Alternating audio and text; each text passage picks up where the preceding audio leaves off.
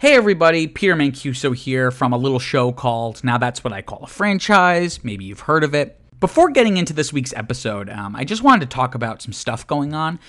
We record our episodes, months in advance, but as of the release of this episode, both the Writers Guild of America and the Screen Actors Guild have gone on strike against basically all of mainstream Hollywood, which is represented by the Alliance of Motion Picture and Television Producers.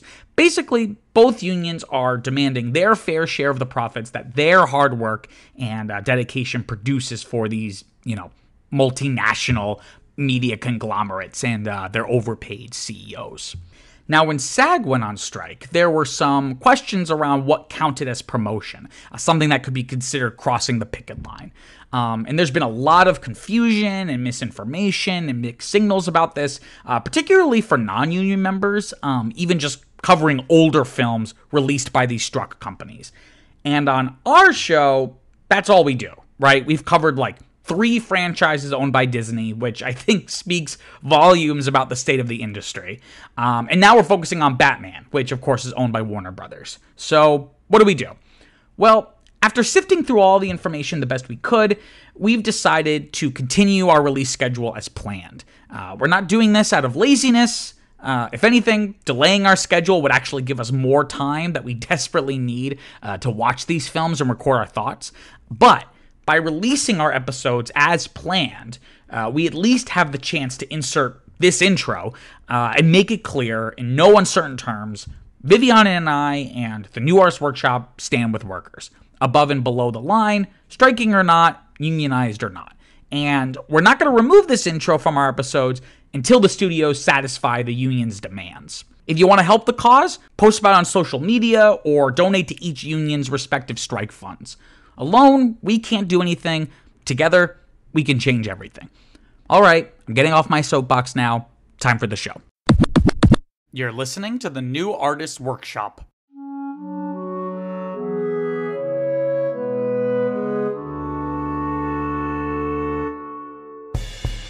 Your life to save that riffraff in the bar? They may be drinkers, Robin, but they're also human beings.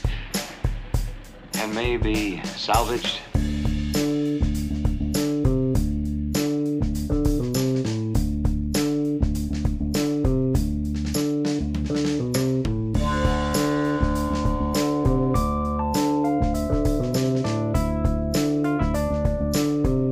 Hello and welcome back to your favorite podcast. Now that's what I call a franchise. I'm Peter Mancuso. And I'm Viviana Metzger, and this is a show where Peter and I pick a film franchise and go through every single installment. The good, the bad, and the ugly. And to be clear, we're defining a franchise as a series of films with at least 4 entries. So, Viviana, what are we talking about today?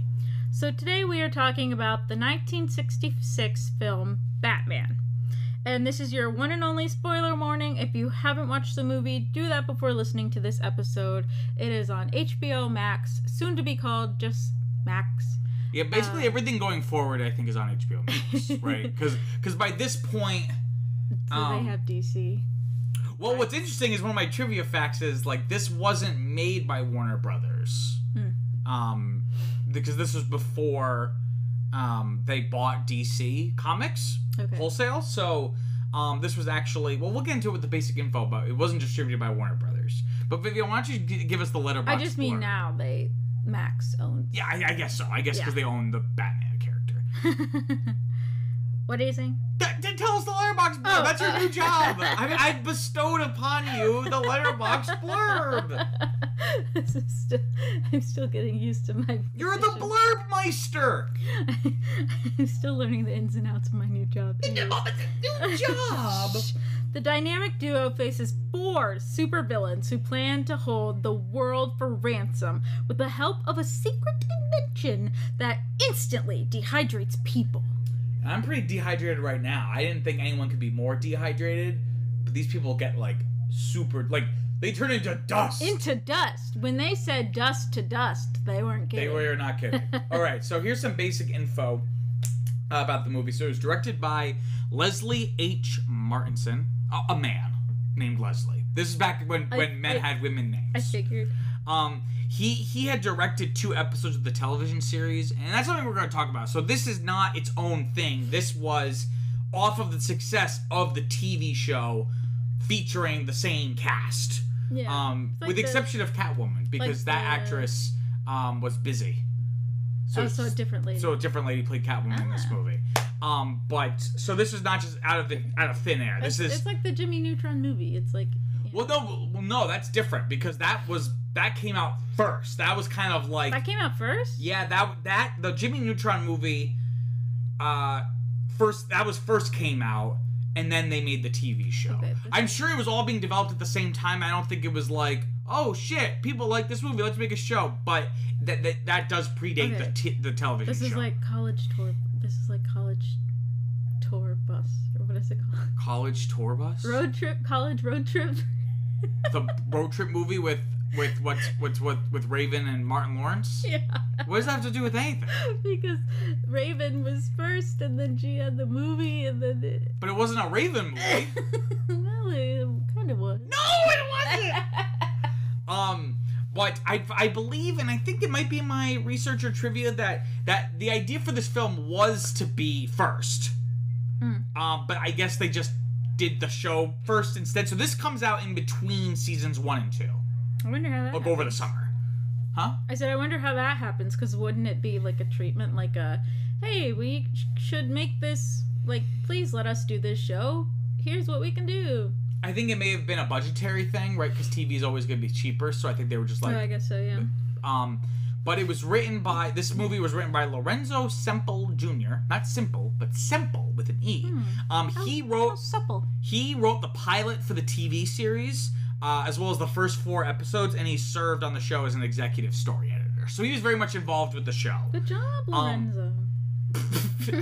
Produced by William Dozier. He was the executive... Oh, excuse me. He was the executive producer of the TV series, and he was also the uncredited narrator. What? So, like, in the beginning... Why is he uncredited?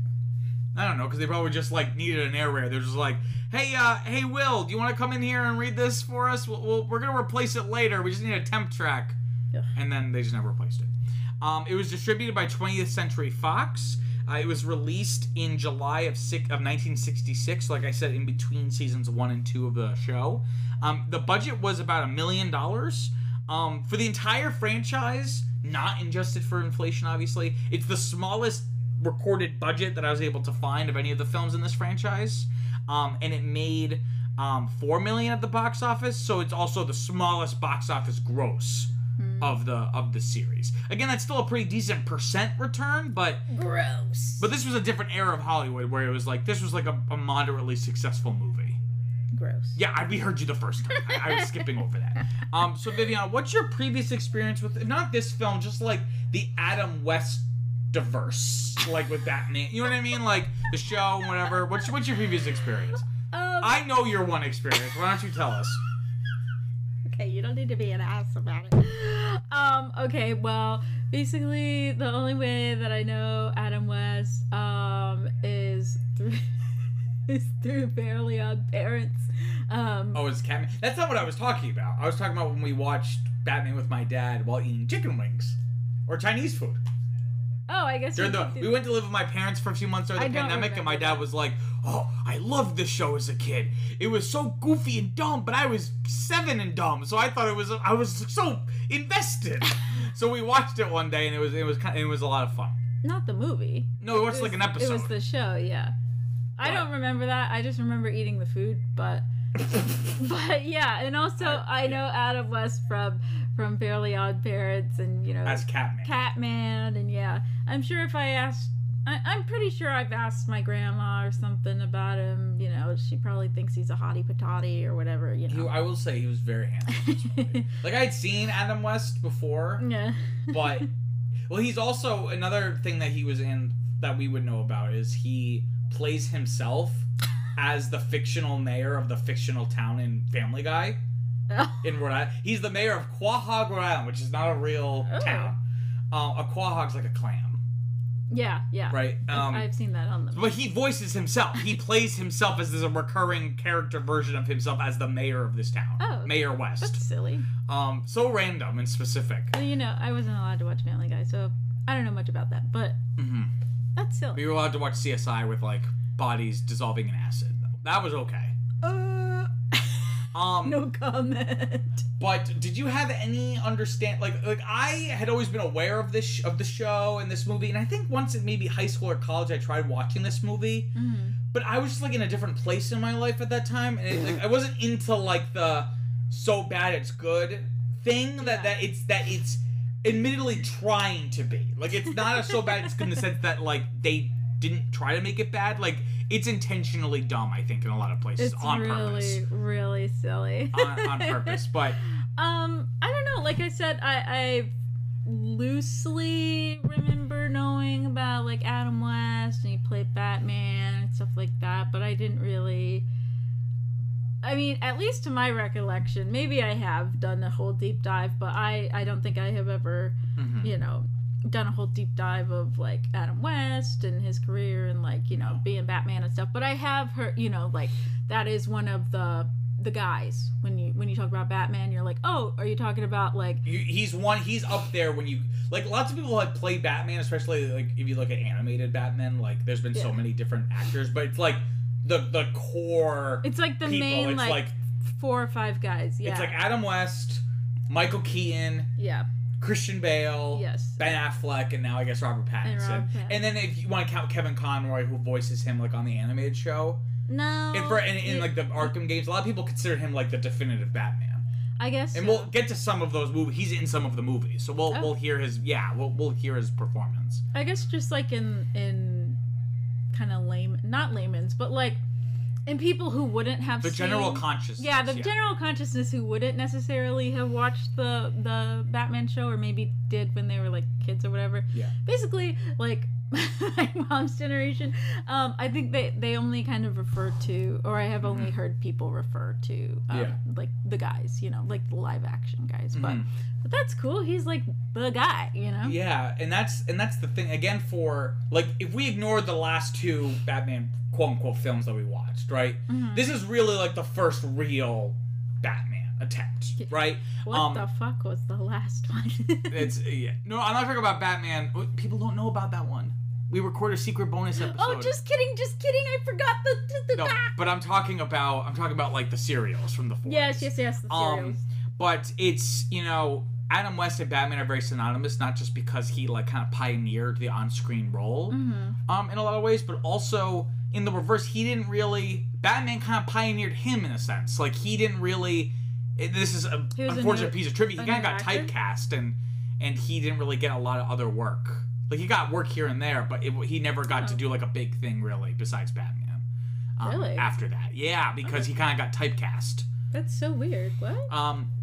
Which is funny because he has such incredible intensity, and I think we'll talk about this. But I think what makes this, and I imagine the show work, is it's so dumb, but the writing is like aspires to like Shakespearean complexity, and he delivers it as if he's performing like Othello or Hamlet or Macbeth, and like that's what makes it funny and entertaining. Is that there's no kind of like there's definitely a sense of like they're in on the joke, but it's not like this sarcastic. It's like always played very like straight and dramatically, and that's what makes it really fun.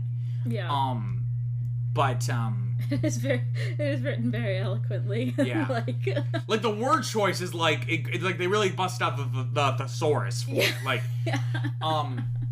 especially for Robin's like catchphrases, which are like iconic parts of like the show in this movie is like the crazy like jumping jeepers Batman, holy hallelujah Batman, like it's that's like so iconic. Burt Ward's performance as Robin. Yeah. And it kind of doomed the character's portrayal because no one really knew how to do Robin, right? And the comics have struggled with this. Like, how do you do this where it's like not like you have Batman like this brooding, psychologically complex, and then he just has like a kid running around with him. Like it's hard to kind of mesh those.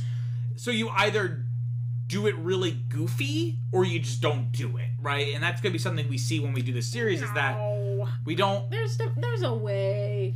I'm not saying there's not a way, but I'm saying it's something that I don't pretend to have the exact answer. It's, it's... Many talented people have tried and failed, right? Yeah. Viviana will just, experience, eye attacks. A fuzz just floated into my eye. How is that? Oh, okay. I don't know. I watched it. Okay, well, you're wiping your eye. Why don't I give some background? I watched it float over here, and I tried to move, but it just moved it closer. Okay, well, let me go into some background here. So, before talking about the movie, let's talk a little bit about the origin of the TV show, because they're kind of one and the same in a sense. So, in the early 60s, Ed Graham Productions optioned the television rights to the comic book Batman, and planned a straightforward juvenile adventure show, much like Adventures of Superman, which was a Superman show from the 50s, that was very saccharine and kind of like, oh, we gotta save the cat in the tree, kind of like stuff. And also shows like The Lone Ranger, to air on CBS on Saturday mornings, right? When negotiations between CBS and Graham's production company stalled, DC Comics quickly reobtained rights and made the deal with ABC, which then farmed the rights out to 20th Century Fox to produce the series. So you don't see it as much today, especially in the modern era of streaming and stuff. That's kind of shady, but interesting. I guess so. But you don't see it as much today. But back in the day, even all the way up until maybe the 90s, certain studios would produce it, but then they would be on a different station. Right? So, here, for an example, I forget what it is, but it's I think Warner Brothers produced Friends. Or, their TV division, but it aired on NBC. Right? Which would be part of, Universal. But I don't know if that merger had happened yet. Did it air on NBC? What's that? It aired on NBC? Yeah, I think so. Okay. I saw it on Nickelodeon. Yeah, but probably not on Nick at Night. It was on syndication at that point. Actually, you see a modern version of it today. I believe Viacom Paramount creates South Park, but it's an HBO show, which is a Warner Brothers thing, right? So that's an issue now where it's Paramount and Viacom have their own streaming service. So we want it on ours, but you have the distribution rights. Why would they do that though? To get back in 1999 or whenever South Park aired, they didn't have their own distribution method, so they wanted to find a, My point being is that that's not that weird. No, but what don't they? Aren't they both? Aren't they one and the same? Warner Brothers and Paramount? No. Doesn't Paramount have a producing sector right there? Yeah, that's what I'm saying. But then also a distribution. But they didn't have any TV interests, I think, back then. I think the only TV interest, I know that Viacom, which owns Paramount, CBS is also part of that.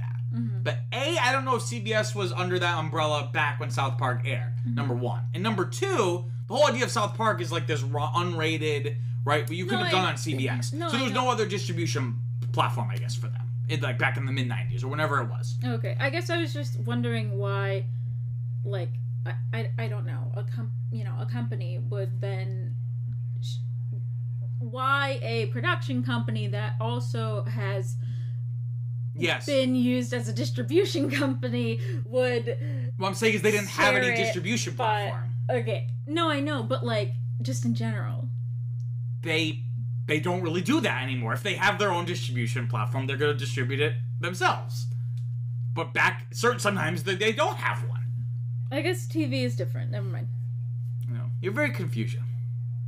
No, I just mean if 20th Century Fox makes a movie... Why would they give it to X, to distribute it? Why wouldn't they just do it all in-house? We're talking about TV. Yeah, so I guess, that's... Not every movie studio had a TV channel.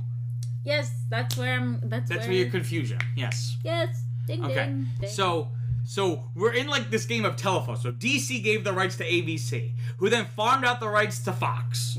20th Century Fox, to say. Fox as a news media thing is a whole different beast, basically. No. In turn, 20th Century Fox handed the project to William Dozier, who I mentioned before, of course. and his production company, Greenway Productions. ABC and Fox were expecting a hip and fun, yet still serious, adventure show. However, Dozier, who had never read comic books, concluded after reading several Batman comics for research that the only way to make the show work was to do it as a pop art campy comedy.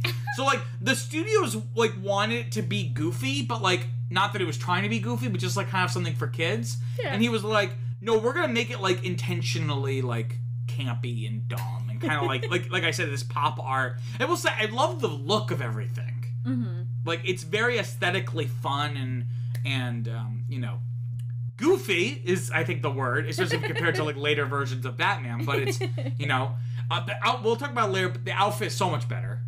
It's still really bad compared to the, like, other versions, but it's so much better. He has eyebrows. His mask has eyebrows. Because his helmet's it's not plastic, but it's a little bit hard. It's not just like cloth. It doesn't, because the other ones just looked like he pulled like a sack over his head, basically. I don't know it was shiny-ish. I thought this one was plastic. No. Plastic, but I don't know how it was plastic.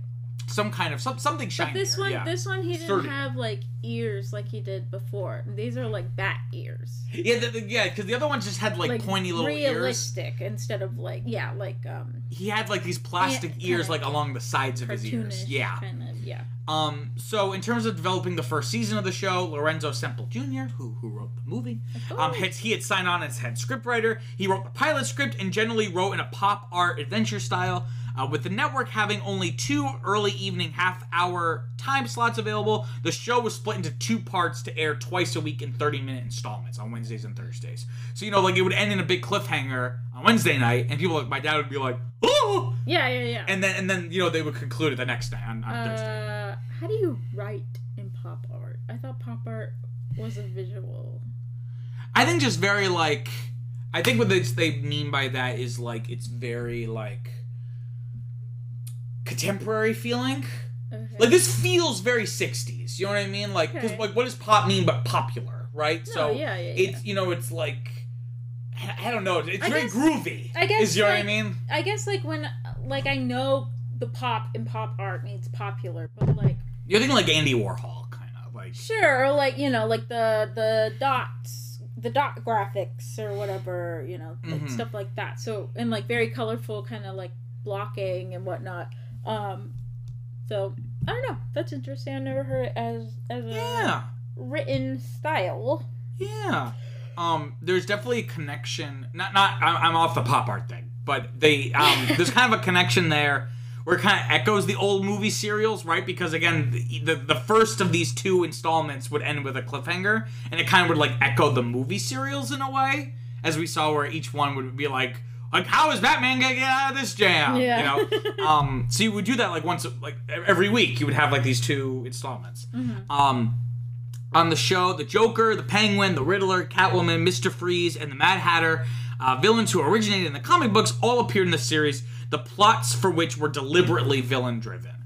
The show was extraordinarily popular and was considered the biggest TV phenomenon of the mid-1960s. Again, it was really, really, really popular. It definitely started to... So they say. So they say. It definitely fell out of favor in the sense that later, like, once you get into, like, the later half of the 60s and then, like, the 70s, the 80s, it kind of, like, misrepresented Batman. Especially once you get into the 80s with Batman, where you start seeing some really gritty and dark comic book narratives that are, like, you know, essentially R-rated in a lot of ways. Is they would look back, and that's why the Tim Burton stuff ended up being such a breath of fresh air, even though by today that's goofy, and we'll talk about that eventually. I think next week. It's become so serious. I always say every Batman movie is the most serious. It's like, oh my goodness. You know, like when Tim Burton's one came out with Michael Keaton, it was like, Batman's finally serious. And then you look back on it, it's kind of goofy. And then, like, the Christopher Nolan and Christian Bale ones come out, you're like, finally, serious Batman. And then you look back at those and go, no, those are kind of silly. And then the Robert Pattinson one, because it's like, now these are really serious Batman.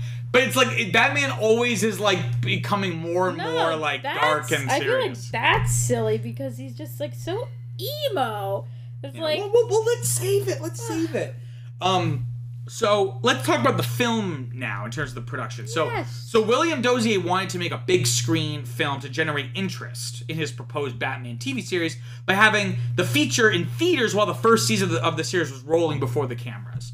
But the studio, 20th Century Fox, refused because it would have to cover the entire cost of the movie, while it would only have to share the cost. It would only have to share the cost of the studios. Excuse me, of the TV series, right? So if they made a movie, they would have to flip the bill. Yeah. Whereas the TV series, they're splitting it between ABC and all these parts. So they were just like, do the show. So Okay. the studio acquiesced after a 1965 screening of Columbia Pictures' 1943, the Batman serial, which we talked about in our first episode, in New York City, and that renewed interest in the character, and after the television series became phenomenally successful. The film was originally intended to be produced... I already said this. So it was meant to be produced before the series as a way to introduce the series to the public. Yes. Kind of like Jimmy Neutron, right? I'm sure they were thinking about that. However, the series premiere was moved up and the film was forced to wait until the summer hiatus after the first season. The film was produced quickly to get into theaters prior to the start of season 2 of the television series. The film did not initially perform well in theaters. Originally, the film had been conceived to help, as I said, sell the TV show abroad, but the success of the series in the United States was sufficient publicity. So let's talk about what we thought. So what did you think of this movie? Great. You thought it was great? Okay. I thought it was so I knew you would love this. I knew you would love this because it's like the right blend of like the plot's interest. Like if the plot keeps your interest. It's goofy. It's and that's like the big thing. It's very much played as comedy.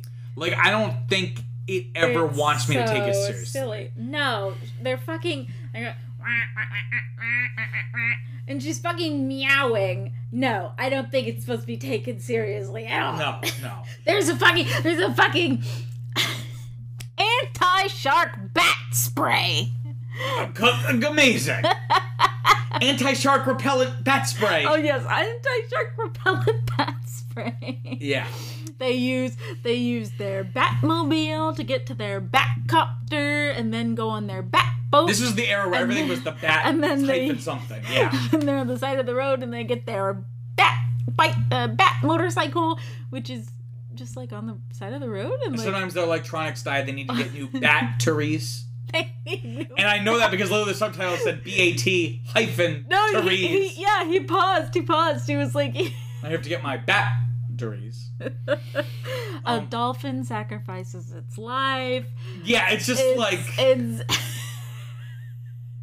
people are getting dehydrated into dust. So silly. Yeah, it's very much played for comedy. It's a grand old time. It literally from like the first couple of minutes, right? So the film starts off with like. Oh, also another note for everyone. I'm experimenting with not writing literally the plot down in my notes. So again, we're gonna try this and see if it's a little bit more freeform and see what happens. But I will say, just right at the start, I noticed there's like like a text blurb that's like dedicated to all the comic book lovers and crime fighting lovers. Blah, blah. And then like it shows like this couple kissing. It's because it's like the spotlight, and the spotlight moves over to the rest of the text, like away from them. And it's like, if we left out any other lovers, we apologize. Signed, the producers. And it's just like you can just get a sense right away that this is like very tongue in cheek. Yeah. Oh my gosh. There's one when they're still doing like the spotlight introduction, but like I think it was like Robin like accidentally bumps into Batman, but he's like so shocked. He's like. Like they're both backing up and they back up into each other and they're like, whoa! Yeah. And yeah, this opening bit, it's like people running, getting like spotted by spotlights and all like different colors and stuff. It's like very stylized, and I really, really like that. And I feel like Batman, like it was such a, not to sound like Gen Z, but it was just like such a drag to watch the other two in black and white, right? Like no, because it's like comic books. What makes comic books so great is like there's color, right, and all this stuff. So like the whole film is, I think, very well shot in terms of like the colors and stuff. But this opening felt very stylized. It felt like a comic book. It's like lots of different like angles and it's like cutting between different kinds of colors and stuff. But yeah, so the basic premise. So what's the main conflict of this movie, Viviana? What's like the main problem here? Well, okay, so the main problem, I guess, is that the four of them, so Joker, Riddler, Penguin, and Catwoman. Oh my goodness. Who the latter of which is kind of framed as like the main villain. I guess so, yeah. And like leading them. She's really involved. She does she's kind of like the smart woman, like the mom almost of these like because dumb kids. Rest of them which you don't really see a lot. The rest of them Batman. are so silly. Yeah. So basically, the four gang up, and they're if it was just one, it might have been like trying to take over the city or like something. But because it's all four of them, they're trying to take over the world. And they're trying to take over the world. I don't know why, because they're bad guys, but there's this they gotta take over the UN. I mean, the United World Organization. It was very spot on. Filmed, and the building is literally just the UN building. It is literally the UN building. I lived by the UN building. It's just that. And yeah, so basically there are people at the United World, the UN, meeting, and there is also this scientist. I guess he's coming to America to, I don't know, sell his thing. I don't really forget. To make whiskey? No. Didn't they say that? No, he was pretending that it was a whiskey maker. Oh. And then he zapped him. What's the point of a dehydrator like that? Like, what's the practical use that they then use to be evil? Like, I understand why they would want to use it for evil purposes, but what was its practical purpose? I don't know. Some British dude, he made this dehydrator thing, and he was being held captive, but he didn't even know he was being held captive. He just kept drinking tea, and yeah, he was like, oh, the fog is so heavy. Anywho, so... Sorry. He's created this machine that basically, if you use it on a person, you suck out all the water. But then you can put it back? Yeah, so they turn to dust. That's not how molecules. But then if you then like do like if you add water to it, then like they'll turn back into people. It's like sea monkeys. Yeah. Anywho, so they go and they like basically kidnap the 9 leaders of the world or whatever, like these representatives for these countries, and they zap them all and they make them little dusts. Not sure why though. What's the reason? Why do they do that? Oh, because they want $1 billion per person. Oh, like for ransom. Yeah, from each country. And well, that didn't work out. Yeah. But Batman, Robin, they're there to. They're on the case to foil. Yes. What else happened? Well, that's the thing is it kind of feels like a few episodes strung together. I will say.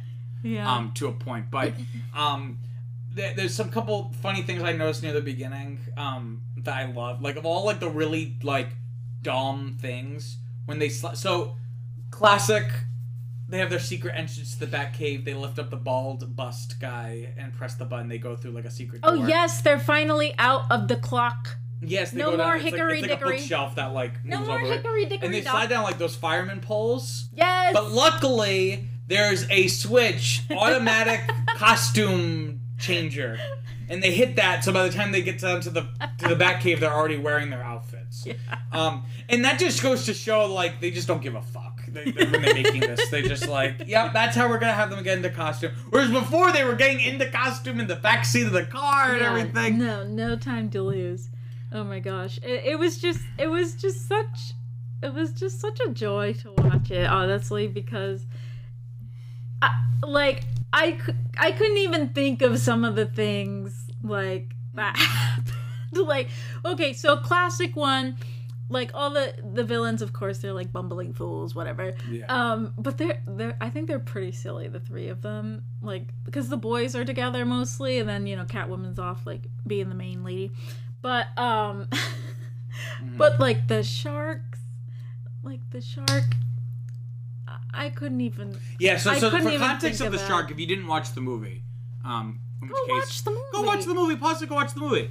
But basically, like, the first kind of action set piece is that there's, like, this yacht with the British guy with his invention, there's, like, word that he's gonna get attacked. So they're running out to go.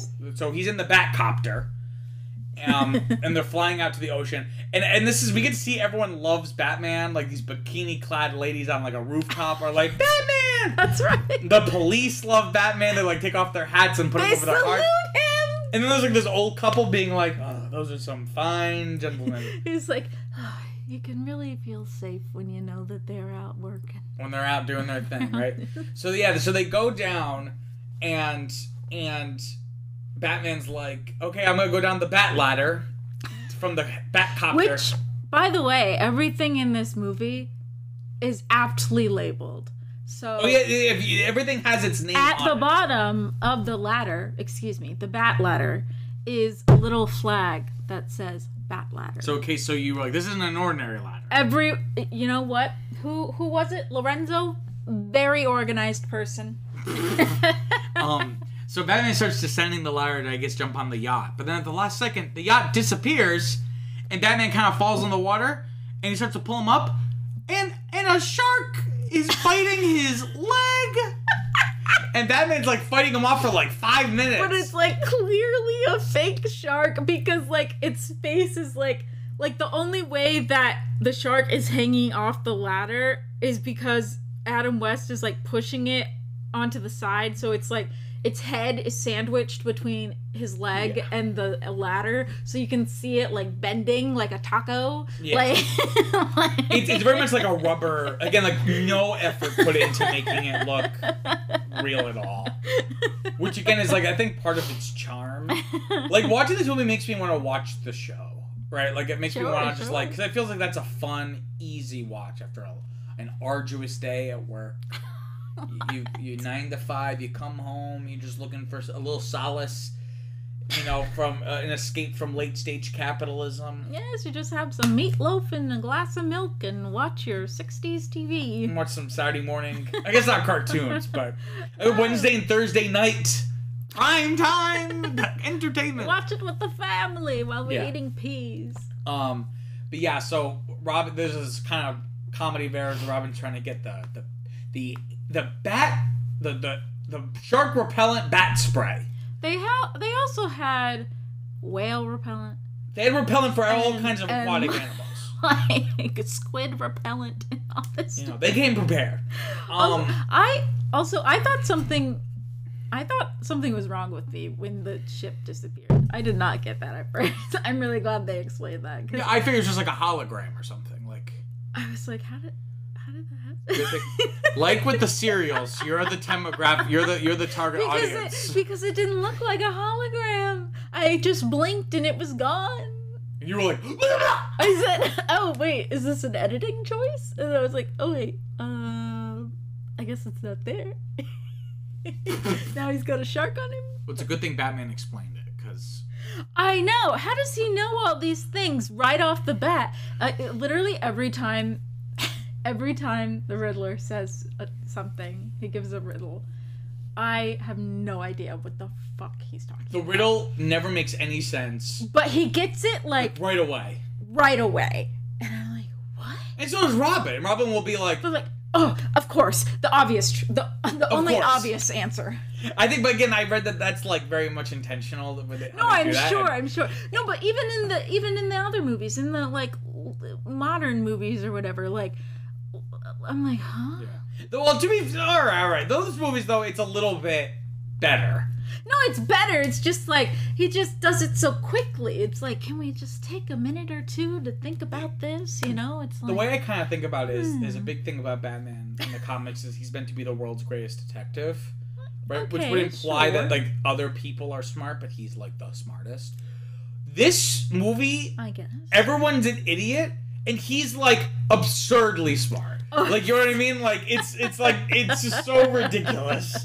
It's like, oh, of course, the molecules were too reactive because he did the heavy flowing water, and he didn't do a slow, gradual adding of water to the dust. Yeah. So their molecules were just simply too reactive. So at one point, the Penguin... So at one point, the Penguin wants to get into the Batcave. So he pretends to be the missing British man, but he's clearly just Penguin. They know. And they know. Like, let's humor him.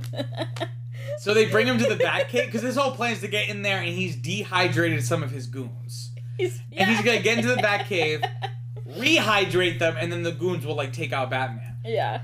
But when Batman and Robin try to fight the goons, they just talk about just disappearing. They just disappear. Like, it's like it goes like it just pop and they just go. And they're like, "What's going on?" And Batman's like, like you said, Batman's like, they've turned into antimatter. Yeah, he's like Penguin didn't do it right, so when we hit them, they just descended into antimatter. He's like, where are they? He's like, they're no longer in this universe. It's like they literally transcended space and time. It's like, shit, we gotta bring Ant-Man in now. Oh, yeah, man. it's like, but yeah, it's just like he's so smart. Just like, huh? Or it's like, I don't know. I can't even think of an example, but it's like someone will be like, oh, well, why would they do that? And then he just like plainly just like, well, of course, because blah blah blah blah blah blah. And I'm like, wait, was it that obvious? Like, like Gordon didn't get that. Like, what? Everyone will be like, how do you know there's that? a great moment again. Like, there's so much.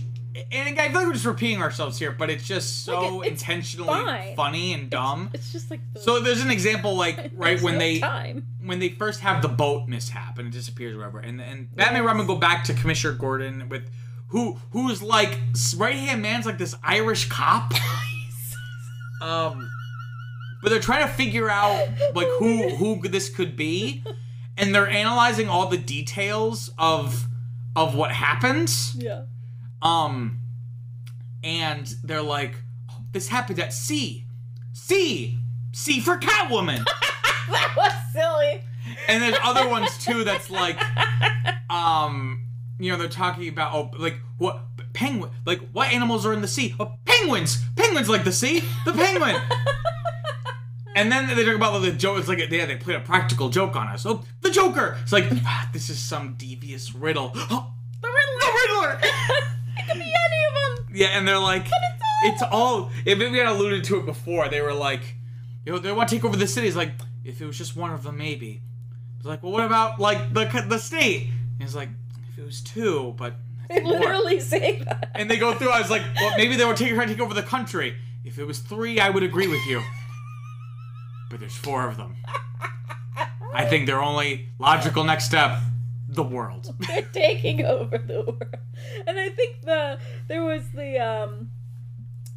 like a logo in the back in the hideout. It was like Gotham City today, tomorrow the world, or something. Yeah, something like that. It was like the United. They were United like Criminal. the United Underground. Underworld. Underworld. It's like some United World, United Underworld. United Underworld organization or something like that. But yeah, Adam West is really delivering like kind of like William Shatner vibes, like from Star Trek, where it's like everything is delivered like this. Like, you know what I mean? Like, and again, like we said before, it's such intense, particularly from him when he is Batman, and even when he's Bruce Wayne. Yeah, I don't know how he didn't laugh. Like, some of it's just absolutely bonkers. But speaking of the villains, it's really great to see like actual Batman villains finally, because like we saw with the two serial films that we watched. Yes, they were different. They were all like original villains, which this was the Wizard was definitely okay. There wasn't even one. There was four. They had all four. Well, because again, we can't just look at this as a movie. We have to see this as like a big event following up the TV show. So like we had seen all these characters, but we wanted to see them all come together. Sure, but geez, that's all in a day's and a day's and a day's and a day's work. Yeah. But yeah, so I thought everyone was pretty good. I thought Cesar Romero was pretty good as the Joker. Like, interesting Joker compared to what we've seen before. Like he doesn't really like. If only I think the Riddler seemed more like what we think of the Joker as. Like, really? I don't know. Like, I thought the Joker. I thought the Riddler was pretty apt as to how I imagine him. I don't know. No, I don't mean the Riddler wasn't Riddlery. I just mean like the Joker didn't feel like the Joker in the sense like what did he bring to the? I don't see what he brought to the table. He was just kind of more like madness, I guess. Because I feel like what makes the Joker interesting is, like, he's like an agent of chaos, right? And, like, the best versions of the Joker, like, that's what he brings to the narrative, where it's like, you never know what he's gonna do or what's gonna happen. Mm-hmm. But he never really got to exhibit that here. Yeah. You know? But Cesar Romero's still a good, it's still a good portrayal, but narratively, I don't really know. I don't know, like the, like, you know, like, kind of, I don't know what you would call that, but like, you know, the exuberantness of it. He was pretty exuberant. Now that you say that, he doesn't really. I mean, I thought so. I don't know what he's bringing to this quartet. He's just there because he's the Joker. Well, he's gonna throw them off, you know, because they're like, oh, it might be the Joker, but it's not. It's like you know, whatever. Yeah. But he was like very tame in comparison to like the more modern examples. That's what I mean. Like, it felt very representations. Like it's not all like, you know, psychologically scarring and like kind of psychotic like you know, with Joker and like the Heath Ledger, you know, or Heath Ledger, and you know, it's like where it's like scary. It was like simply just like a Joker, you know, just like a not. Yeah. He's more of a jokester. Sure, yeah.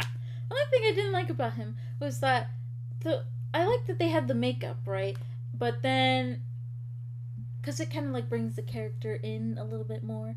But then they didn't shave Caesar's mustache. That's one of my trivia points. So you can see it under the makeup, and it just looks silly. Yeah. So it's actually my first trivia point. Cesar Romero, the Joker, refused to shave his mustache during filming, and it was covered with makeup instead.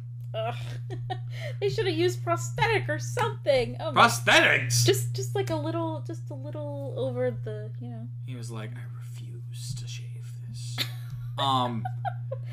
But yeah, the Riddler was more Joker-like, because he was the one. He was more like kind of manic and like scheming. Yeah, he was the one who they were like, oh, don't do this, you know, or like don't, you know, add. Like Joker was sometimes sensible. You know what I mean? Like, yeah, like don't put a riddle in there, like he'll know, or like, you know, don't shoot off the cannon or whatever, like, you know, but then he does it anyways, and then that's like the whole point of the Riddler is like he's just like plagued by this narcissism. Like that's like what he even says. He's like, that's like the highlight. That's like my only thing I like enjoy in life is like, oh really? Is like riddling Batman. You know what I mean? Oh yes. Like I didn't know he's supposed to be a narcissist though. A narcissist in the sense that it's like.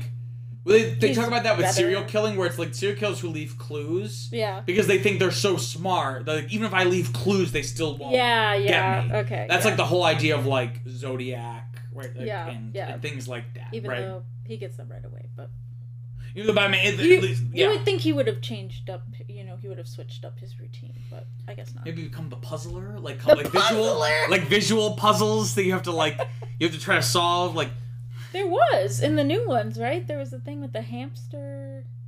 Maybe. There was like. I'm talking about like those video games where like visual puzzles. You have to like or spatial puzzles. You gotta figure out. Oh, like the ones where it's like you gotta connect the power. Yeah. Like...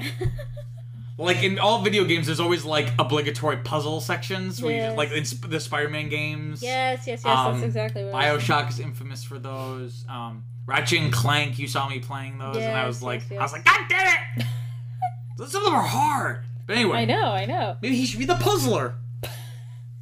DC, also, if you're listening to this, the comic books have to produce. There's so many different comic book series for over the past 100 years, and they gotta make one of these a month. So in some comic book somewhere, there has to have been a villain named the Puzzler. Somewhere. That's too obvious of an idea.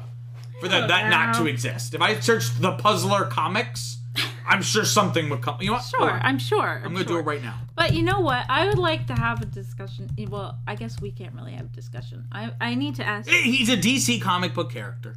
The Puzzler, DC Comics character, is a name used by 3 supervillains in the DCU. So there's 3 Puzzlers! 3? What? Oh my goodness. Anywho, I would just like to... I thought that I got the general sense of the character of the Penguin, right? I've seen the Tim Burton one and where Danny DeVito plays him.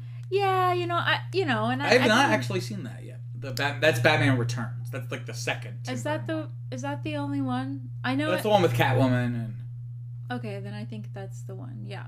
So and I kind of know, and I've seen like the little cartoons and whatnot, and the little movies, but like.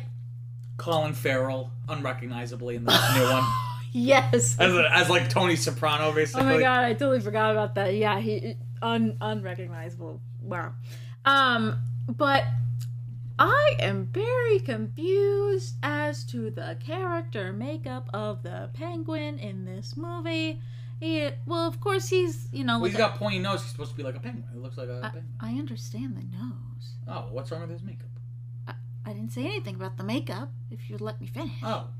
He's got the pointy nose, and he waddles, and he says, wah, wah, wah, wah, wah, right? But then his henchmen are pirates. They're like pirate themed, yeah. And he'll be like pirates, and then they'll go yo ho, like instead of yes sir. But then he's got the thing with the umbrellas, and then they ride in the night sky like witches on brooms, on umbrellas, and kidnap people. Yeah. What is his deal? I don't know. That's a good question. Penguins are pirates with umbrellas?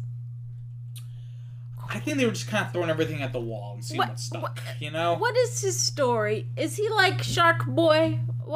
From Shark Boy and Lava Girl? Why is his nose so pointy? And why does he quack in water? Well, not quack, but... I don't know. I think he's just kind of pleased with himself. So he's like, ha ha. Like, people go like, ha ha, but it kind of just comes along like, ha ha. I feel like the way that all of these... I'm trying to say this in a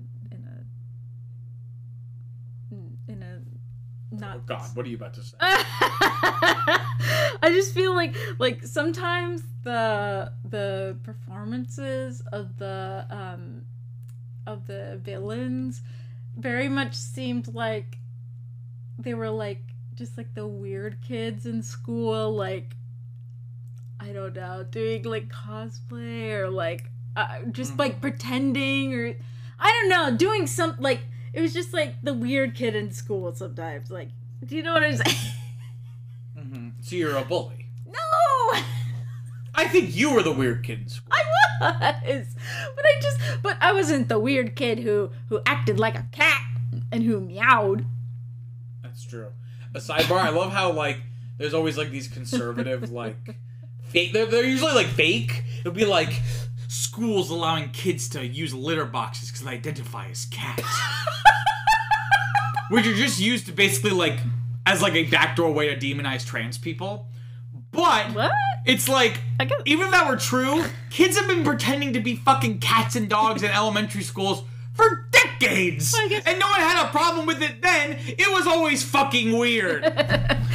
Well, I guess it's like with like furries, because that's how they identify, but I guess it's like what... No, but furries don't actually identify as... I've seen someone who identifies. Oh. Yeah, I watched them identify as like... My point being is that like those news stories are just used as like for fear-mongering. No, yeah, so it would be like, what's next? No, yeah, that's obviously fake, but like I feel like it's only possible because of like what Sebastian Maniscalco said, who's like, people were always doing weird shit, but now they just have a way to talk to each other on the internet. So he's back 50 years ago, if you like to dress up as a baby, nobody knew it.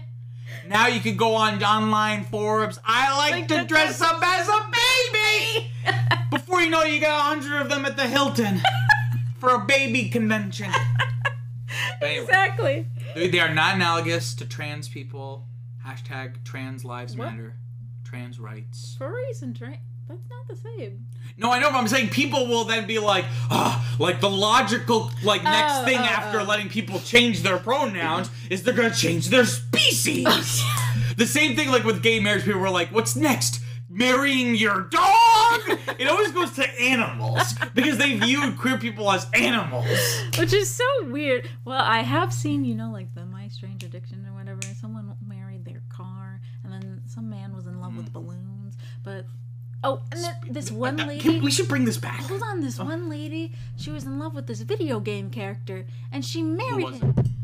This Japanese lady. And no, I mean the character, not the lady. Oh, I don't know, some video game. Because if it was Mario, I'd understand. No, it's not Mario. It was like one of the tall anime guys. That man literally traverses different dimensions to save his woman.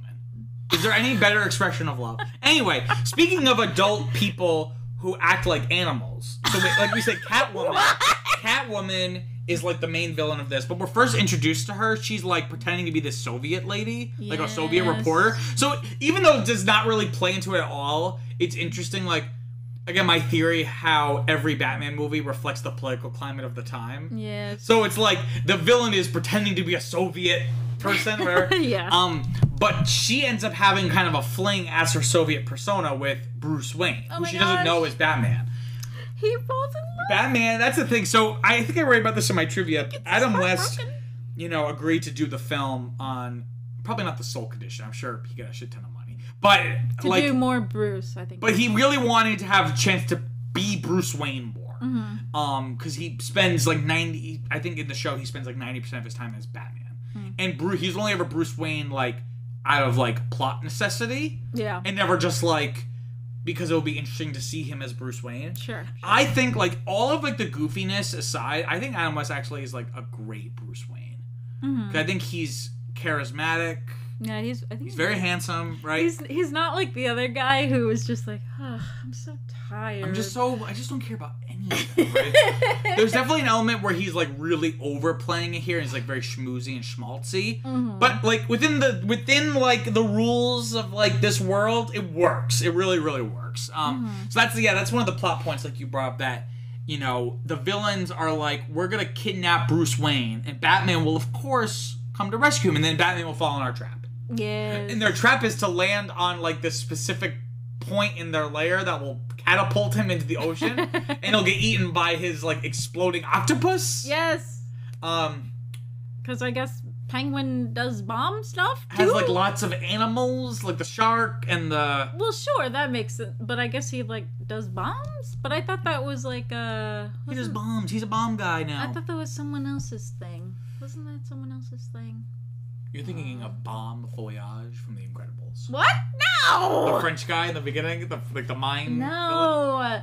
Isn't that like Harley's thing or no? Like someone... I don't know. Well, I know that one guy from... No one has a monopoly on bombs. He can do bombs. Well, sometimes... But they're not bombs. It's an exploding octopus. It's not a bomb. Okay, well, the bomb is in the octopus. That's why it explodes. It doesn't just explode because it was a magical octopus. No. Oh. Anywho, a goon gets boing. Yeah, eventually, yeah. So the Catwoman as the Soviet lady goes to see Bruce Wayne about interviewing him, whatever. Starts schmoozing him. And Batman doesn't know that. It's funny because neither of them know who they really are. Yeah. It's not like one of them knows that Bruce is Batman or that the Soviet lady is Catwoman, right? Yeah. So they kind of start to develop and I think it's implied that she kind of does fall for him a little bit. A little, yeah. Not too much. So they agree to go on a date, but then she like uses some, I think like some gas that knocks him out, right? And they bring Bruce to their lair. I forget why. No. They're in they go back to her apartment. Oh, that's right. That's right. They go back to her because he's like, "Can we go back to your place?" I'm like, "Oh my god, they're gonna fuck." This is incredible. They basically talk like they are like. But then the three villains bust through the window. Major brawl. It's so fucking funny. But ultimately Bruce gets thwarted or subdued, and then they bring him back to their lair, right? Yeah. And again, they're like, "Why isn't Batman showing up?" Yeah. That was silly. But Bruce is able to get free or whatever. But yeah, so that's how he during a big fight scene, one of the goons lands on the catapult and he goes, "Yo!" And they just shoot like I think production wise they just shot a mannequin out of a cannon. So you just see like this lifeless body just like fly in the air and land in the water. Oh man, but it was so sad because it was so messed up, and then it was sad because Catwoman was still pretending to be Katya in the lair / on the fake boat. Whatever. Yeah.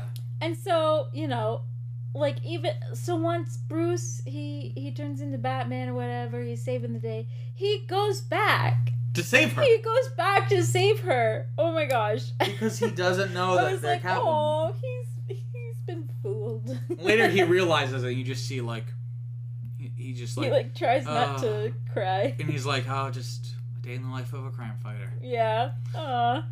I kind of felt bad for him. No, I felt bad. I was like, "Oh man." I mean, don't fall. It's definitely played for laughs. Yeah. But like it also like if you're a kid, it's not. That's the thing about the show is that it's not played for it.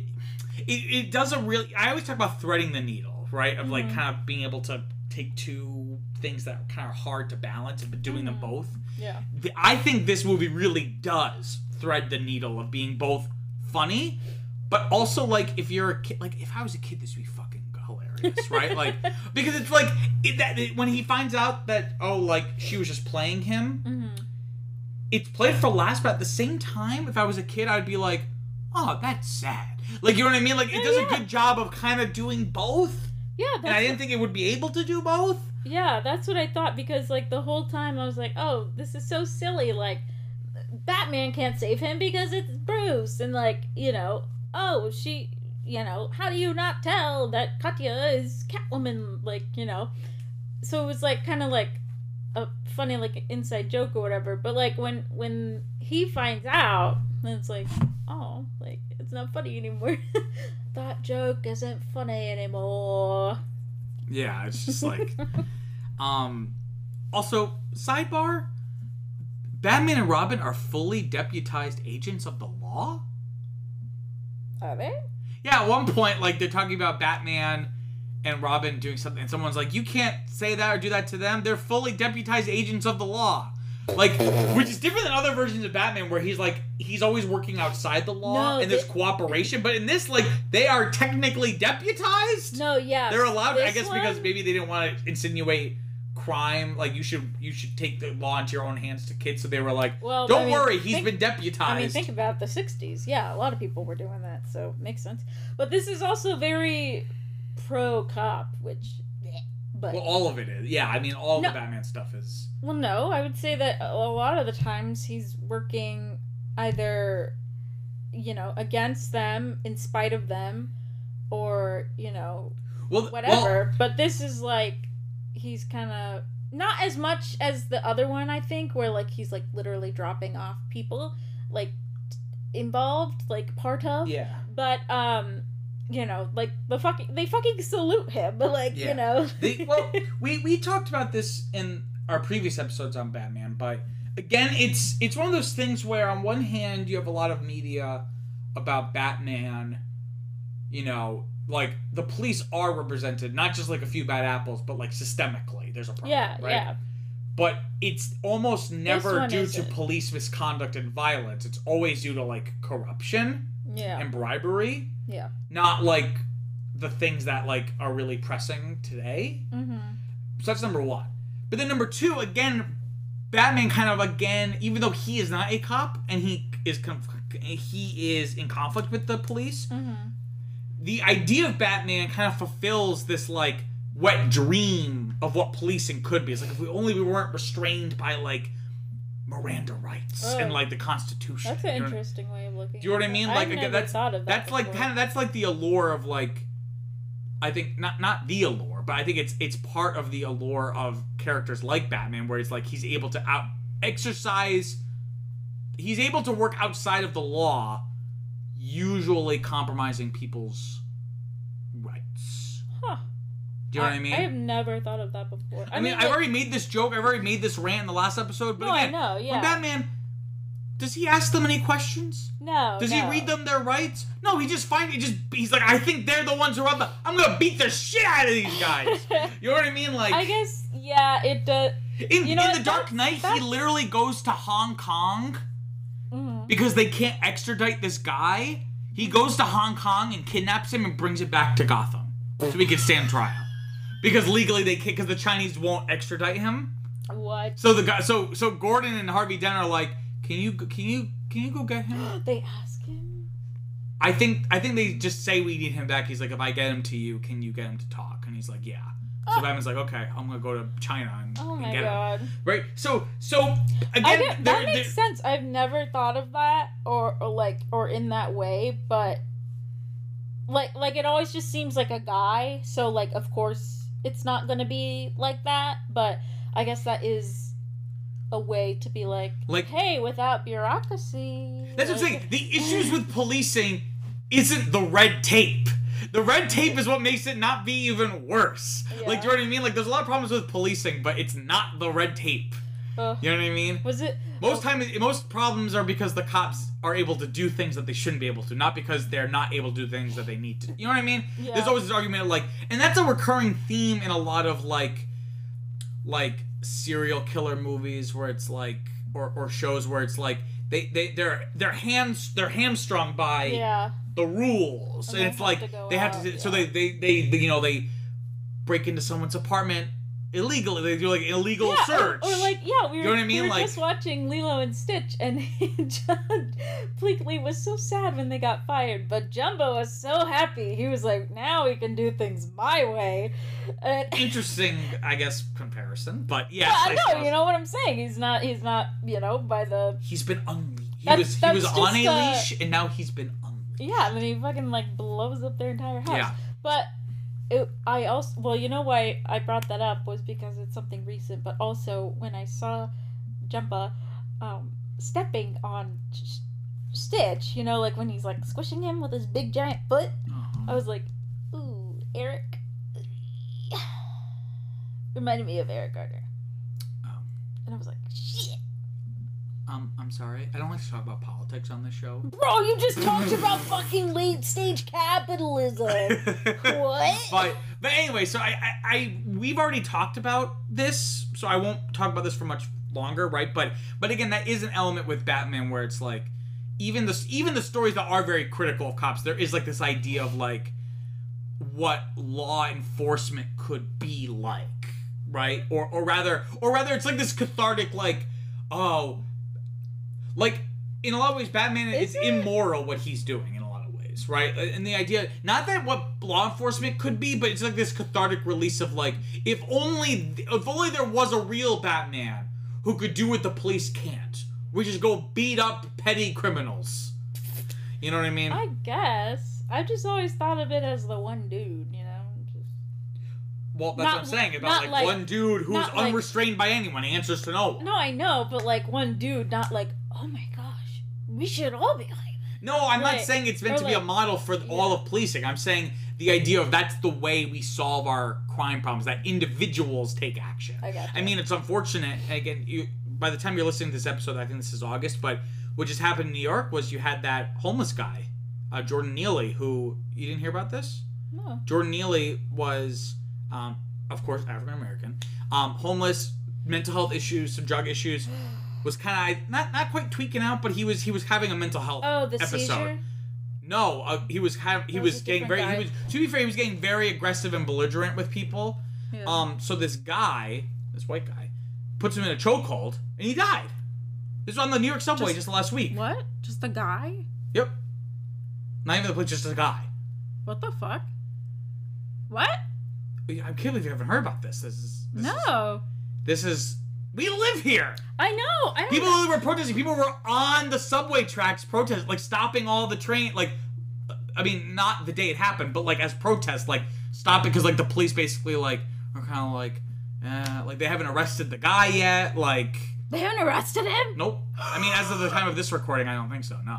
Oh my god. But anyway, so that's what I'm saying. I'm not talking about the police looking like we as police officers should be able to do what Batman does. But what I'm saying is there's like this cathartic release of like Trayvon Martin, like this idea of like this cathartic or like regular people who don't have to answer to anybody. Yeah. Take action. Yeah. Right. And again, but this movie does not wrestle with any of this. So maybe let's save this for the movies that they really do. That's really unfortunate because you would think like it's more than unfortunate, yeah. No, I know. It's just like like why did people like interpret it like that? Like he would like do it for good. He's not just doing it for the hell of it. He's doing it for good because these people are actually like, you know, Joker's like, oh, I'm gonna like flood the whole fucking city, or like. See, the next thing, I don't have problems with that. You know, like my issues are when Batman's dealing with just like petty crime. No, yeah, like, and not even petty crime, but like, you know, like real, like someone's about to get mugged and murdered or raped. Like, I'm not saying that like that's petty crime, but what I'm saying is like when it comes to like realistic crime, when he's trying to stop the Joker from like doing something jokery, that's one thing, right? Yeah, blowing up like or like when Scarecrow was like trying to do the scary gas on like the whole city. That's like completely different, right? Because there's no analog for that, right? But again, like, and we'll talk about when we watch The Dark Knight. But again, it's like it's very much based on the idea of the war on terror, where by the end, Batman has tapped into every phone in the city to create a map to be able to find the Joker. And Morgan Freeman's character, who like creates his tech, is like, this is wrong. And he's like, I have to find this guy. It's like, Osama bin Laden, cough, cough. Right? It's like, what are we doing? Because by 2008, we hadn't, you know, I mean, this is pre his death. So, you know, like I said, Batman, he reflects the political climate of the time. You know what I mean? Not every single movie we are going to talk about does that, but Batman. But the film. Can we talk about this film? Sure. We're getting on a big tangent here. This film, of all the Batman films, this is the least political. It's the most silly. It's speaking of silliness. Again, we talked about kind of like very interesting visuals. Like there was a concerted effort, especially when they're in like the villain's lair, like a lot of slanted angles. Like I think I remarked to you, like it feels like a comic book panel. Yeah. That I thought was a lot of fun. The shot. Yeah, you just said the shot. But again, it's just a lot of fun. It's just a fun movie. There's one part where Batman is kind of sassy to the Navy because like the bad guys are using like a submarine that the Navy just like they just had like surplus submarines, so they just like sold it. Yeah. And they was like, yeah, we sold it to a guy, P.N. Gwyn. He's like, P.N. Gwyn, like penguin. He's like, yeah. Now that you mention it, did we do something we shouldn't have? And he's like, no, whatever. Like. And it's just like I said, like everyone in this universe is just an idiot except for Batman. But again, there are like these stressful situations that I'm imagining where like when you're a kid, were probably like actually very exciting. Like I imagine this show is like good entertainment for a kid in like 1960s, right? Sure, yeah. Maybe. You know, like when Batman, like there's one part where they're about to shoot a torpedo at Batman, and they're trying to use like reverse magnetation, and they're able to keep deflecting it. And then it seems like they actually got hit. Mm-hmm. But then, like, you see them speeding away on their boat, and they're like, luckily, that selfless porpoise threw himself in front of the torpedo. Oh my god, the fucking bomb scene where he... Oh my god, it's iconic! Like 5 minutes of him trying to find where to throw this bomb. But there's a nun, there's a mom with a baby, there's a marching band. There's a marching band, there's ducks, there's lovers kissing in a boat. And then at one point he's like, sometimes you just can't get rid of a bomb. And I love how this is like the goofy version of the end of The Dark Knight Rises, where Batman literally has to like take the nuke out of Gotham City. It's like literally the same thing, basically. But yeah, and then when he is able to throw the bomb away, you know, because they start with the bomb in Joker in the not Joker, like the villain's lair, which is above like a seedy bar, like a seedy tavern, right? Yes. And after Batman's able to dispose of the bomb, Robin is like, you know, why were you so concerned about saving those drunks in there? And he was like, Robin, even their lives can be salvaged. And it's like, what? Like it's that so was weird. It's like just so random, right? But what else here? Again, let us know in the comments. This is a little more freeform. This is more like our earlier episodes when we first started this series. But I will say is the brawl we did get. I was glad to see. There weren't many fight scenes, but when there were, they were huge brawls. A lot more choreographed than the other ones, which made them funnier. Mm-hmm. Very jazzy. Like it had like a jazz score, and every time someone got punched, it would be like a bow. Oh my God. Yes. And then the classic text. It would have the letters. Kerplop. Zoink. Scat. But it's just so corny and dumb, and it's just I think it went through that period where it was acceptable then, and then became corny, and then like we went backwards, and like it kind of became entertaining again, right? And like again, like we said, like those riddles are just so funny. And then one last, like what goes up, or what is white that goes up and comes down, white and yellow? And I was like, what? It's like a ballpoint banana. No, an egg. Oh, there was something about a ballpoint banana, which I don't really understand. They did say something weird about that. I don't know, which apparently is a thing. Yeah, I think it's like a type of banana, maybe, or I don't know. So the long and short of this plot, right? So like we said, the villains dehydrate the world leaders from Israel and West Germany and the USSR, right? 'Cause this is the '60s, Yes. and then they have all the dust or whatever in all of these little like test tubes. Oh my god! But luckily, that they defeat all the villains. There's a big climactic battle on the submarine. But then they accidentally they all get knocked over and they shatter. This was after they hit the submarine like with 5 different torpedoes, and it was like literally laying on its side, teetering back and forth, but it did not break, right? And then and it was like, okay, phew, luckily they stayed intact. Who knows what would have happened if they had, broken. And then the British guy who started all of this with his machine comes in. He's like, I've been very upset about my crew and what's going on with this boat. And he like trips. They didn't bring him his tea. And he trips and knocks over all the things, and they all shatter. And then he sneezes and they blows up like onto the dust. So Batman and Robin have to do like some like jujitsu science in order to like recombine them all. They had like a particle separator or something. A particle recombiner thing. Yeah, It was like, something like that. and then Robin at one point is suggesting eugenics, I think. He's like, if we have this opportunity, shouldn't we make them better?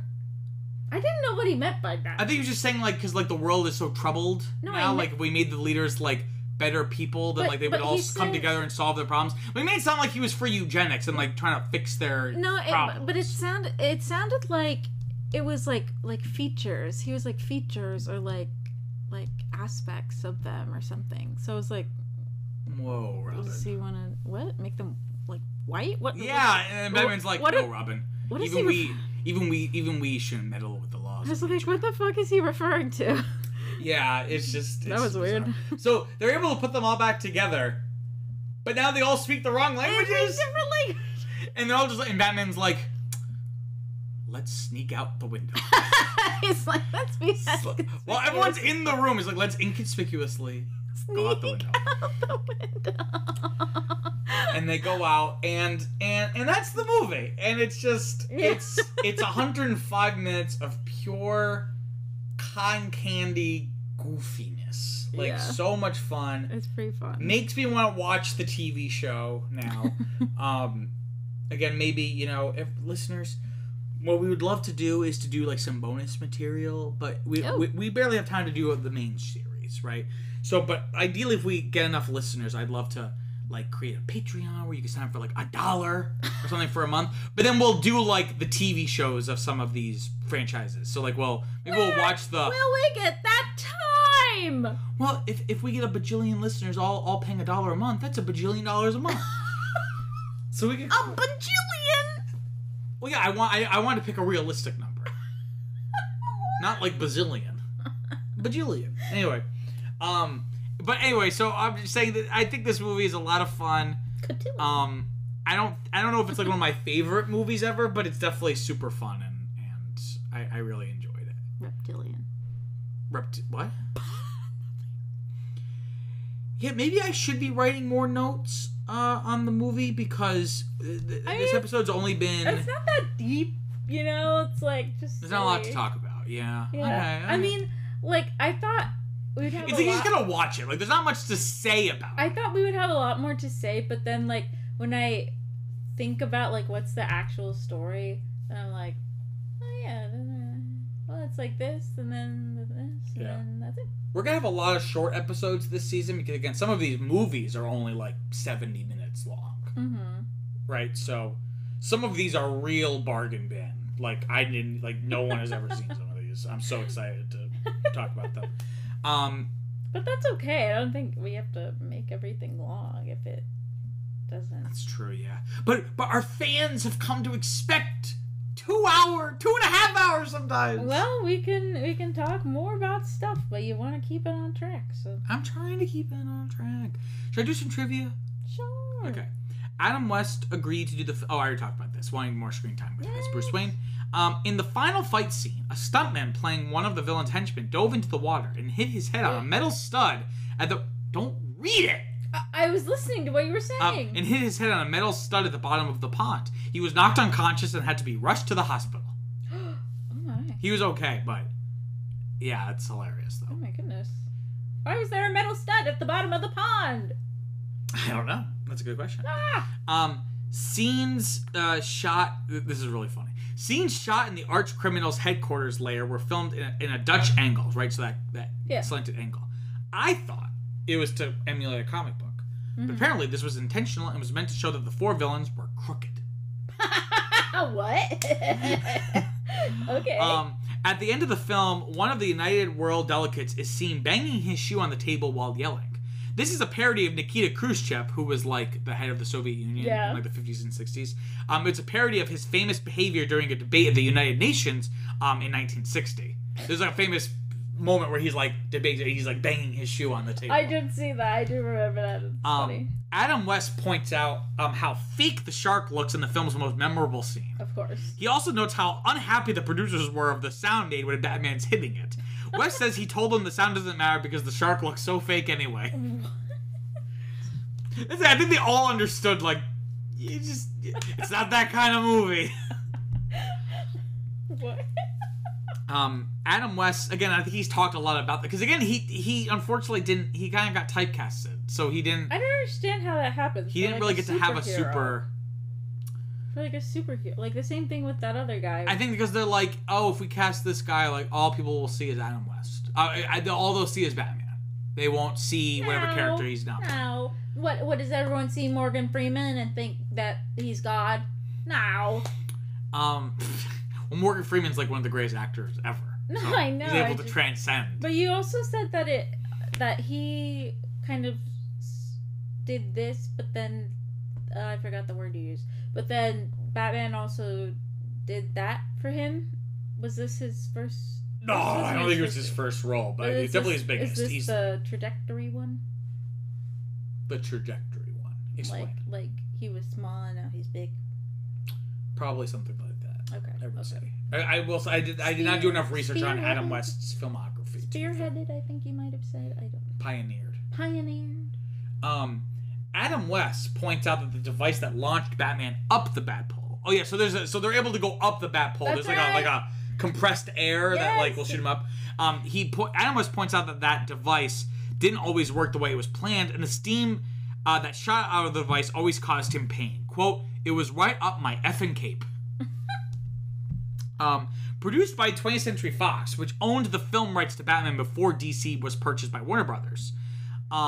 Ironically, Fox would later release films based on Marvel comics, such as X-Men, Deadpool, Daredevil, Fantastic Four, before both Fox and Marvel were purchased by Disney. That makes this film possibly the only DC adaptation now owned by Disney. Interesting. How strange. So I guess Warner Brothers has the rights to put it on Max. Formerly known as HBO Max. Burgess Meredith, who played Penguin, lost his fake penguin nose one day in the prop periscope. Adam West remembers that they had to stop filming one day to find it. He also mentions Meredith. He also mentions that Meredith, who played Penguin, sold that nose off to a fan. Oh, Burgess.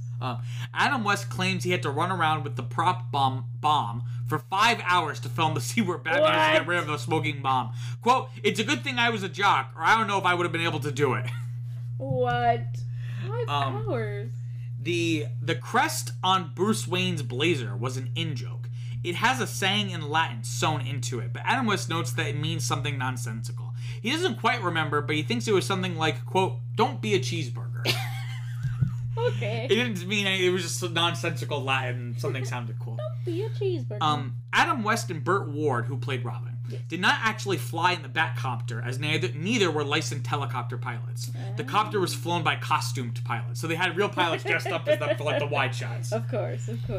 In a humorous scene, all 4 villains are holding their breath to avoid breathing the Penguin sedative at the United Worlds organization. Yeah, apparently, none of them thought of using a gas mask when scheming to use the sedative to knock out the guards.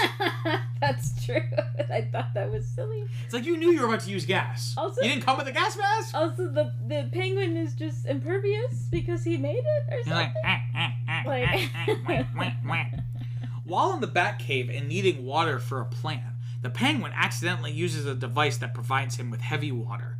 Heavy water / deuterium oxide is a form of water that contains only deuterium rather than the hydrogen 1 isotope. In its pure form, heavy water has a density about 11% greater than regular water. It is typically used as a component for nuclear reactors. Oh, okay, that makes sense. That I just thought it meant like a heavy flow. Like one was like, oh, just little drips. No, I think it has like extra protons. But now, yes, it makes sense. Now it makes sense. At one point in the film, Robin and Alfred Pennyworth use a surveillance camera to spy on Batman and Catwoman's date. Once they see the couple kissing, a frustrated Robin switches off the screen. Alfred instead notes that it would be more prudent to keep watching. Some online texts take the dialogue as a hint that Alfred is a voyeur. A voyage? No, a voyeur is like someone who is like seeing something. Yeah. Voyeurism, like you like to watch people have sex and they don't know that you're watching. No. That's like what voyeurism is. Yes. And then lastly, several locations mentioned in the movie are based on real locations in and around New York City. For example, Concord Ave is a play on Lexington Avenue, as with the Battle of Concord and Lexington in the Revolution. And at the end of the movie, Robin mentions Short Island Sound, New York, has a Short Island Sound instead of Long Island Sound, which I did not pick up on. So let's talk about the critical reception. Yes. Okay, so Rotten Tomatoes is an 80%, which I think is pretty good. Yeah. And the critical consensus is, quote, Batman the movie elevates camp to an art form and has a blast doing it every gloriously tongue-in-cheek inch of the way. So again, I think it was pretty well received at the time. It just didn't do like gangbusters at the box office, I think. Yeah. In terms of more modern... Well, people were busy in the 60s. Yeah, they were doing stuff. Like living.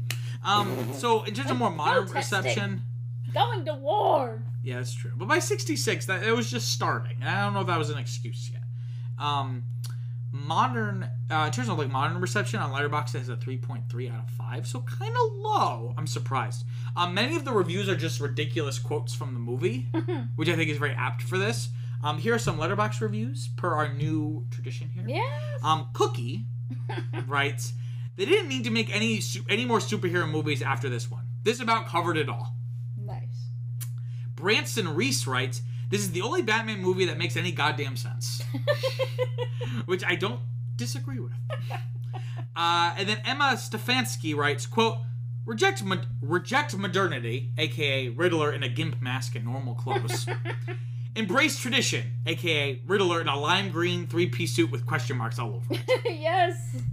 That's the thing I will say is, like, there's just something so fun and delightful about this. That's how I think of the Riddler. Yeah, and listen to me, I love, like, the modern versions of Batman, like, again, more than this, but there's just something aesthetically about this that I just love. Yeah.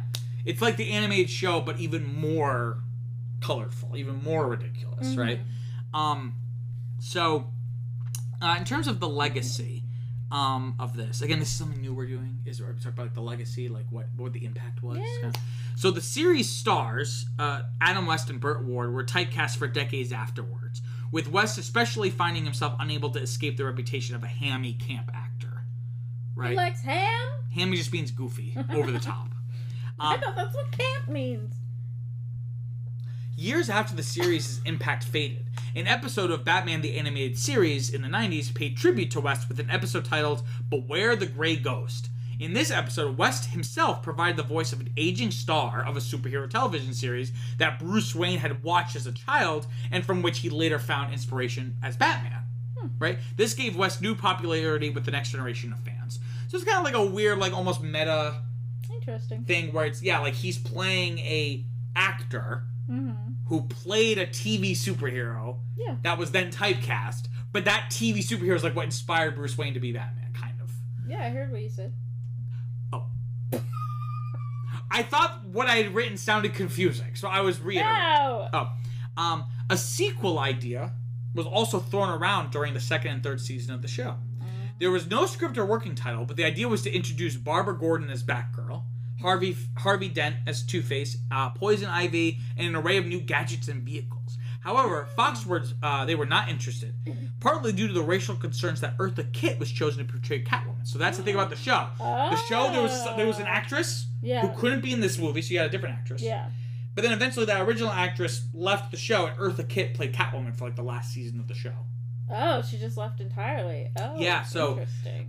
So at this point, when they were thinking about the show, they were concerned about having a black woman play Catwoman in a movie. Eartha Kitt's fucking awesome. I know. I'm not sure. They're movie executives in the 60s. The situation was? And they were also, it was unknown if Frank Gorshin would be on board to play the Riddler again.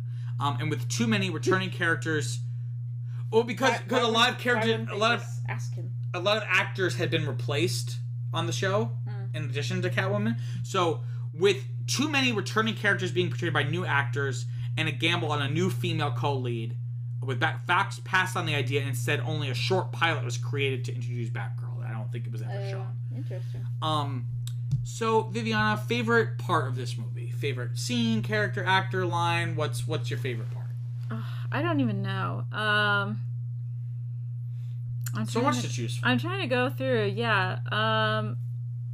I don't know. Why don't you go first? I think I'm gonna say like the romantic subplot because what?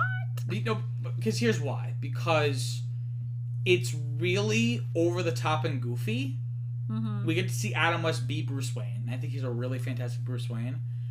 And then that little moment at the end when he realizes that he had been duped this whole time. It's like a single tear. It's like a single tear, and it's both like hilarious, but also like kind of sad and like touching.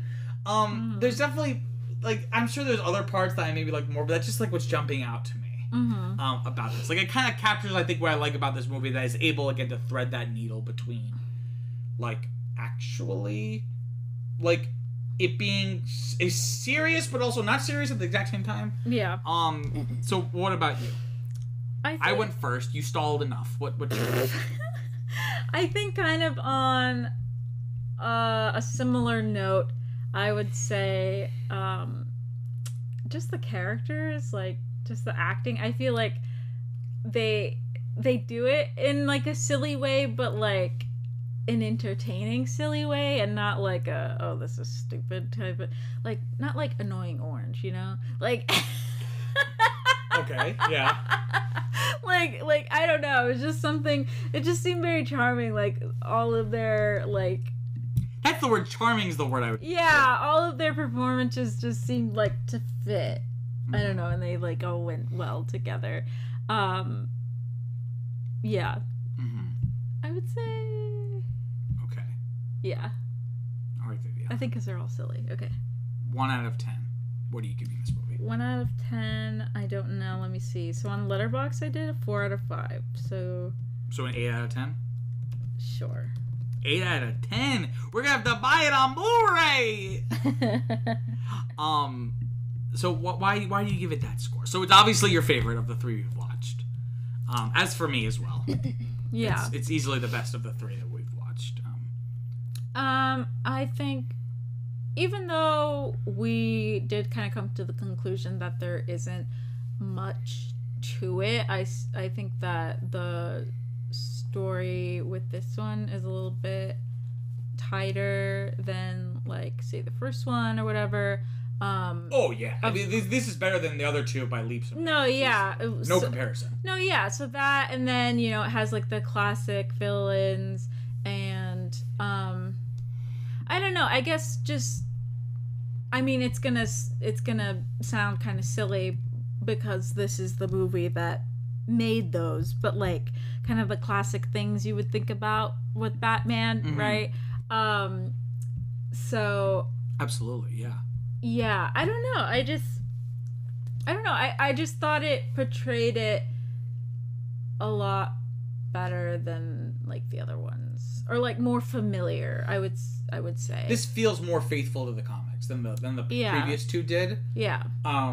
Which makes sense considering when, at least when the first serial came out, Batman as a comic character had only existed for like a few years. That's right. Yeah. Whereas this point, a whole generation had grown up on Batman comics. Yeah. By the time you get to the 60s, so yeah. Yeah, I'm also gonna put this at the top of my ranking. I think I'm gonna give it a 7, though. I think I want it to be sometimes even more goofy at times. What? Even more goofy than the shark? Oh my god. So but I really, really dug it. It was a lot of fun. I'm glad you gave it such a high score. We'll own it on home media. I don't know. I just had fun watching it. I was never bored, and it was just like so silly. And it wasn't just like, oh, this is a nice movie or whatever. It's like I was just laughing, and then stuff would happen. I kind of calmed down, and then something else silly would happen. I'm like, what is going on? What is this silliness? All right. Well, I think it's time to wrap this up. What do you think? Do you think it's time to wrap this up? Let's go. Let's go. That's it for this week's episode of Now That's What I Call a Franchise. Stop. Next week we'll be watching the next film in the franchise, the 1989 film also titled Batman. Viviana, where can they find us? Very strange. You guys can find us wherever you get your podcasts, and don't forget to follow us on Facebook, Instagram, and Twitter at Franchise Podcast. We know you have many podcasting options, and we thank you for choosing us. Peace out, guys. Goodbye.